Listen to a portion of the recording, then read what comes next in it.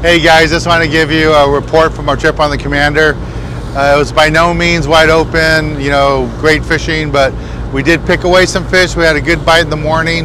We ended up with around 25, a mix between bluefin and yellowfin, mainly yellowfin. The afternoon was pretty slow, and we still have about another hour or so fishing to do, so hopefully we'll get a few more, but at this point, I would say wasn't the greatest trip we've been on this year, but we had some nice quality fish. Most of the fish were taken on live sardines, a few on jigs, and because we had the bait situation we had, we actually caught a couple of fish on chunks of sardines. So it's the first time I've been on a local trip where we caught fish using chunks of bait. So that's today's fish report aboard the Commander. For more information, subscribe right here on my YouTube channel, and I'll talk to you again really soon.